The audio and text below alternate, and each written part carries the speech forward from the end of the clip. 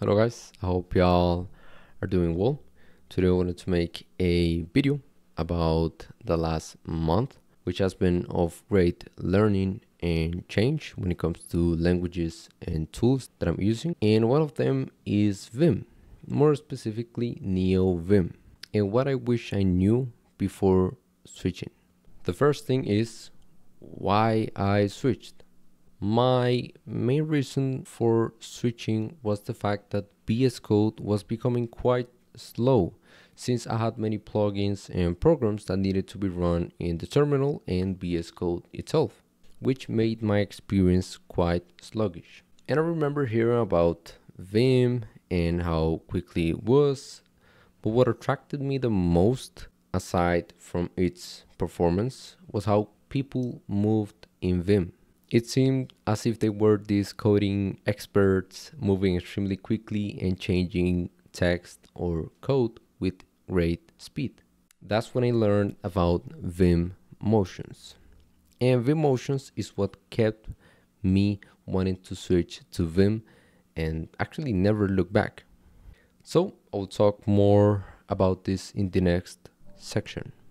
So let's get to the actual use, to the actual things that matter, which is what I wish I knew before switching. There are three main things, in which the first one is definitely the mindset.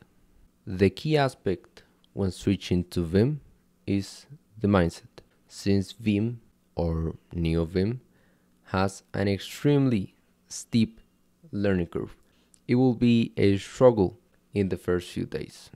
You will definitely feel it. However, once you get the hang of it, you will never want to look back. The mindset you should adopt is one of learning, understanding, and embracing the changes and shortcuts. Another crucial point to keep in mind is that when you want to do something in Vim, do your best to find a way to do it with the keyboard. Let's say remove an entire line, which will be DD, or let's say copy something, which will be Y, for example. So yeah, anytime you want to do something in Vim, avoid your mouse at all times. Try your best to just get away from it and look either on Google, on a spreadsheet, even ChatGPT, I think, that gives some prompts about certain specific shortcuts or what you can add in order to do something with the keyboard. So yeah, that's the first thing. If you ever want to do something in Vim, think first, is there a way I can do it with the keyboard? The second thing, which is the VSCode extension. Before delving deep to Vim, I wish I had prioritized learning more Vim motions first, which this is an image of what Vim motions is, but stop right there. It is just a mess of an image, in my opinion. What will be more important, as you can see, is first start looking at the signs, which are the arrows, which is the up arrow, which has a K, for example, at the top. That is the way you can move upwards. An L in the right, an H in the left, and a J below. That is the way you will move with Vim.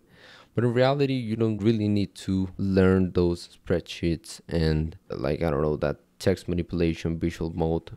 But what I wanted to share with you with that image was all of the different things you can do with just the keyboard.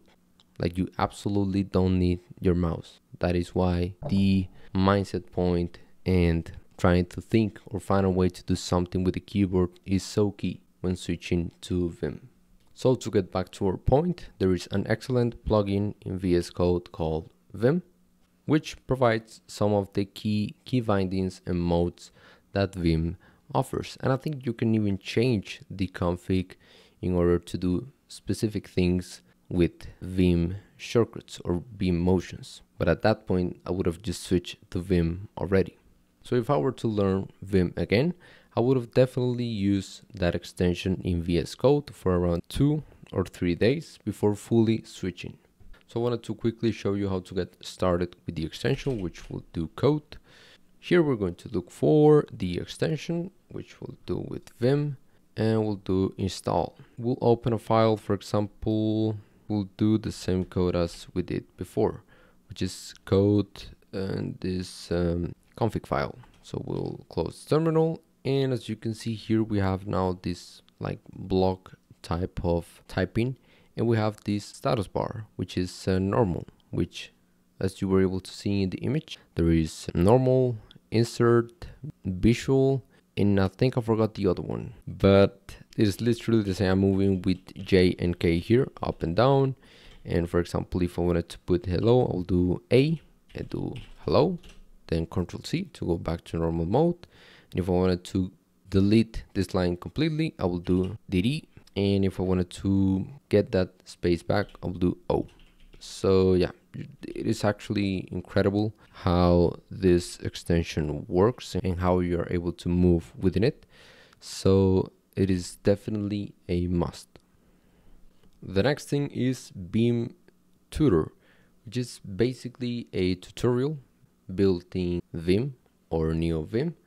They are different. The code for Neovim is, I think, tutor, and the code for or slash prompt for Vim Tutor is literally Vim Tutor if you're using the regular Vim. But if you're using Neovim, it is most likely just tutor. But for example, let's enter Neovim. Let's do tutor. As you can see, it doesn't work. Or tutor, not lowercase, it doesn't work. And Vim Tutor, and it doesn't work. So if this happens to you, it is most likely to the config file you have downloaded. And it usually has to do with Lazy Vim, which is a plugin. If that were to happen to you, we can quickly check that out and do clear just to have everything looking better. We'll go to our config file, do cd and Vim, and then enter with Vim. And we're going to check for Lazy and Vim. This is the same as opening the file with the mouse on VSCode and when you search for a file. So you'll find this lazy/nvim.lua. And as you can see here, it has some disabled plugins. And one of them casually is Tutor or Vim Tutor. So we'll delete this line, we'll save it, and then we'll restart it, and then we'll do Tutor. And as you can see, that was extremely quick. That is why you should switch to Vim, because it is very quick. So yeah, this is Vim Tutor. If you install just Vim and not Neovim, you'll most likely want to do Vim Tutor. But if not, as I've said, you can do just Tutor with either capital T. If that doesn't work, try Tutor. But it is always just capital T Tutor. And if you start to slowly read it, you can see that for now, make sure that your caps lock is off and press J enough times to move the cursor so that lesson 0 completely fills the screen.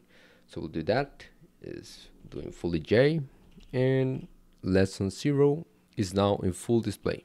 So please, even before downloading the Vim extension and playing around with it, I'll highly suggest you to at least download the regular Vim and do that quick command, which is Vim Tutor or Tutor, and do this tutorial.